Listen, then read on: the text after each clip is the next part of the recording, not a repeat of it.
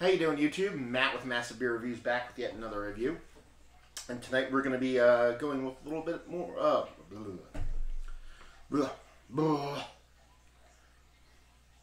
How you doing, YouTube? Matt with Massive Beer Reviews back with yet another review. And tonight we're going to be going on the darker side of things yet again. Seems like we've been on an Imperial Stout kick as of late, and I guess we're going to keep that train going. We reviewed a couple Russian Imperial Stouts and some barrel-aged stouts, and it's kind of like what we're going to be doing tonight. We're going to be doing a bourbon barrel Imperial Stout from the fine people in from Fegley's Brewworks, which is relatively close to where I live. I'm about 40 minutes away in beautiful Bethlehem, Pennsylvania. Well, Bethlehem and Alletown now. They have two locations right next to each other, so Leigh Valley. And Fegley's Brewworks Bourbon Barrel Insidious, their Imperial Stout aged in bourbon barrels. So yeah, I've reviewed one Fegley's beer so far, and it was their pumpkin ale, which is actually now it was up there as my favorite pumpkin beer of all like pumpkin beers until I had the Schlafly pumpkin beer, and that kind of beat it out barely. So I mean, one good beer deserves another, so hopefully this one delivers also. Barrel-aged stuff, you know, you've done right usually is never going to be a big miss, but hopefully it's big win. And yeah, so Fegley's, what it says on the bottle, Fegley's Brewworks Bourbon Barrel Insidious Imperial Ale aged in bourbon barrels. On the side here, brewed by Alletown Brewworks, Alletown, PA. 9% alcohol. It says here, to cast the spell, we squeeze the life from malts and roasted barley, boil spirits with East Kent golden hops, unleashing an English ale yeast to feast upon it. And finally, laughter remains in a charred oak bourbon barrel. What emerges is a black deity-sized libation that will be your portal to the dark side. Okay, fair enough. On the other side, just government warning. Brouhaha. For label-wise, I like this. I'm not a huge fan of Fegley's labels. I mean, I shouldn't say I'm not a huge fan. Labels are nice, just seem a little bit too graphic for me. I don't know if that makes any sense. But they're nice. It's cool. It's got a snake, you know, on like a little nautical star, and have a gear on there because they're from Bethlehem. I guess that's their thing with the whole gear with being Bethlehem Brewworks, which is a steel city. And yeah, pretty decent. Ghetto cap.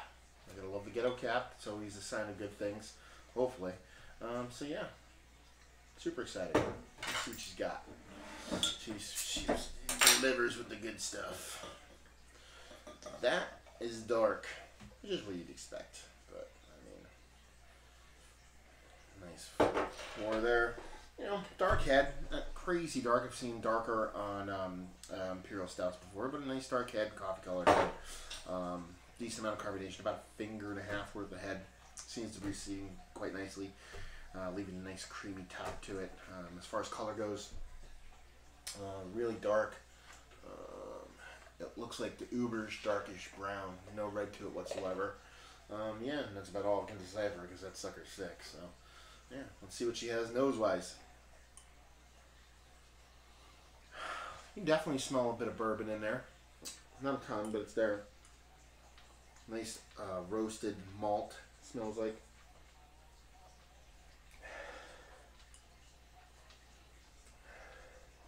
A little bit of coffee. A little bit of breadiness, you know. I mean, it smells like a nice stout. No hops whatsoever.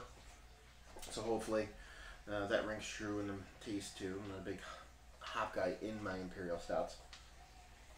But yeah, overall, it smells pretty good. Not super overpowering, but it's nice sugary canniness, but mild, not overpowering. That nice roastedness that you typically expect from a stout. And a bit of bourbonness. Bourbonness. I think that's a new word I just invented. Anyway, let's dive right in.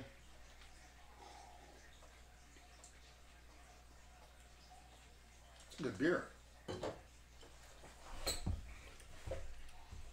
It's a good beer. I like this a lot.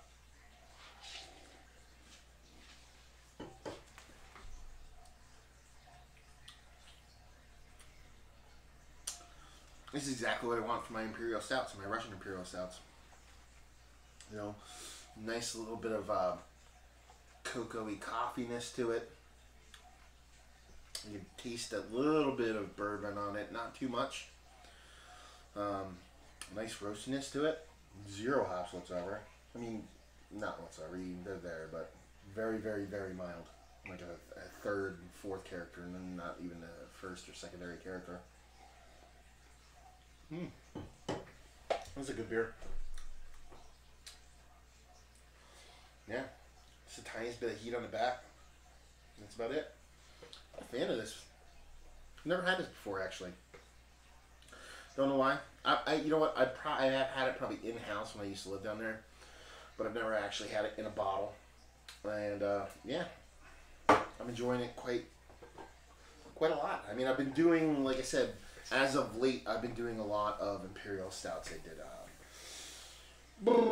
Worldwide. I did Black Albert from Distruce. I did Doors the Destroyer from Hop and Frog. This is up there with the with the good ones. I'm a fan, definitely a fan. Rating wise, I mean, I give it like a 90, which is really, really nice. Give it a 90.